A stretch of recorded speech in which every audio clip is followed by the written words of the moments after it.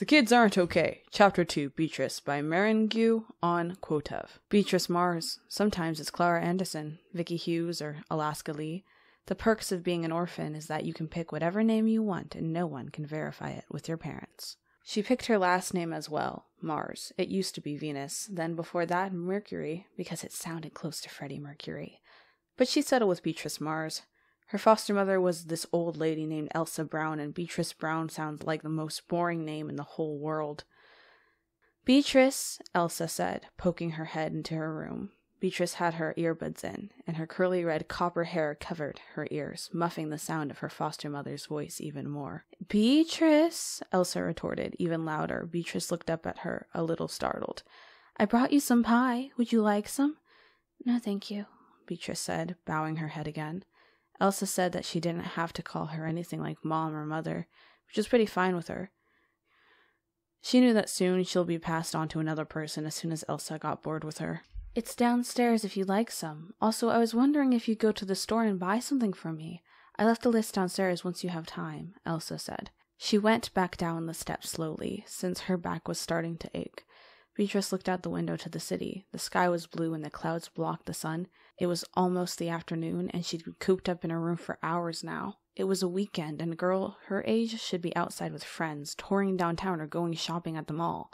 But even if she did have friends to go with, she'd have to leave again because she'd been reassigned to another family. The beat from the music she was listening to echoed in her brain. She was using Elsa's ancient iPod her grandson had given her for her birthday. She never met him, and Elsa always talked about him, like the doting grandmother she was. Beatrice looked over the corner of the room. She still hadn't unpacked the little things she has, even though she's been here for almost a month. Her dull brown suitcase with stickers from Idaho and New York and California and other states sat alone in the corner of her attic room. Beatrice sighed. She might as well get on with shopping. Elsa did bake a pie for her after all. She put on a sweater from her suitcase and went downstairs. The list was on the countertop, just like Elsa told her. There was at least $20 as well. On the list were basic necessities, eggs, milk, bread, but at the bottom was a little note that read, with the remaining dollars, you can get anything you'd like. Elsa's handwriting was neat and small. The note came with a heart, and Beatrice shoved the list into her pocket and left the house, not thinking too hard about the little message. She lived in a little pink house with a retro car parked in the insanely small parking space to the garage. Little caddy were on the porch, and the whole house looked like it was made for a Tumblr aesthetic post. Beatrice walked down the concrete walkway past a few neighborhood kids.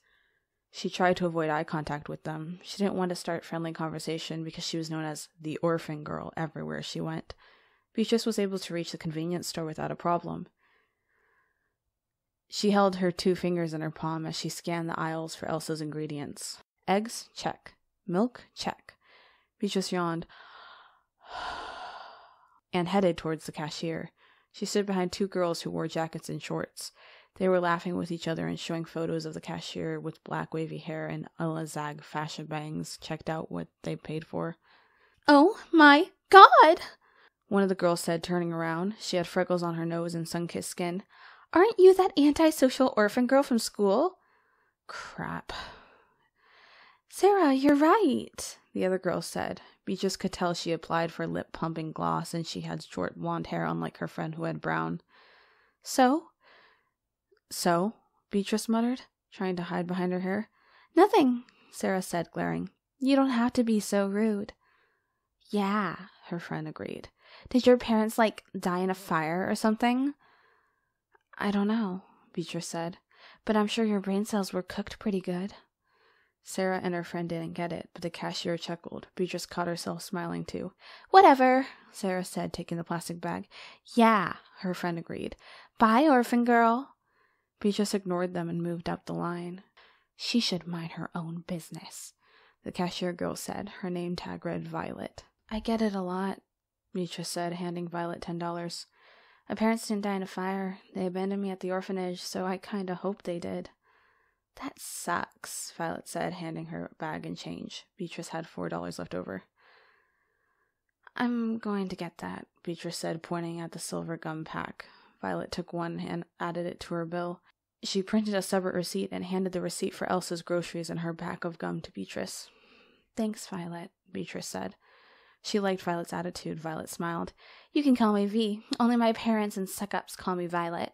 "Okay, V. See you around, maybe," Beatrice said. She took her bag and receipts and exited the convenience store, holding her bag of groceries. Beatrice passed a black van. She'd never seen it before, but when it opened right when she passed, she started running. Proof that her instinct was right. 2 men wearing all black suits stepped out and chased her. Beatrice had been in a situation like this before. When she was 12, a psycho man tried to grab her and pull her into this beat-up pickup truck. She was about to evade him, but her foster mother didn't call the police. Beatrice's footsteps hit the pavement in rhythm. She heard herself panting as she turned sharp corners, trying to shake them off her tail. She didn't dare turn around, or else she might bump into something. But she did hear their heavy footsteps behind her. Beatrice spotted an alley and realized a metal fence was parting on the other side. Experienced with jumping over tall metal fences, she rushed to it, climbed the fence with ease. When she had gotten over it, she looked behind her. The men in black were stuck behind it, and they rattled the fence with blank expressions and dark sunglasses. "Losers," Beatrice mocked. She turned to jog away, but then she felt a sharp pain in her neck. Collapsing, she tried to feel what was on her skin. The end was soft. Was it a dart? Her mind became clouded. She felt herself catch herself before she collapsed. She tried to keep herself from falling asleep, but it was too strong, too welcoming. Soon she became overwhelmed, and the darkness took her. End of chapter 2.